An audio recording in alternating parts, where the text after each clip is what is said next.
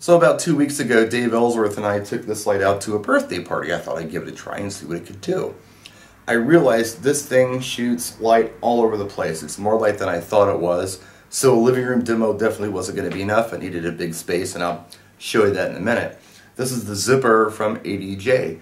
What you have are 4 8-watt LEDs. White, red, green, and blue. It has these barrel mirrors on it that turn.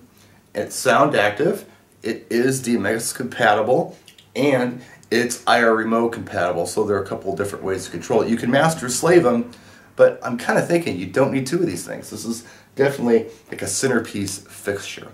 Here, take a look. I wanna give you devotion.